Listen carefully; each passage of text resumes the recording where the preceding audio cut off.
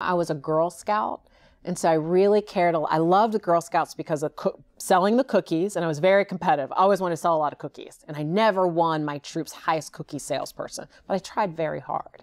But I also learned with the badges how to work towards something and how to think about, okay, if this is what I want to do, what are the steps that I have to take to get to that? And then I got that badge and I would sew it on my sash or my vest, and I felt so proud because I knew I did it. I had to work. Sometimes I had to negotiate or figure stuff out with my parents. Say, hey, can you take me to so-and-so, or can we do this together? But I had to figure that out to get the thing that I wanted, so I could have that accomplishment.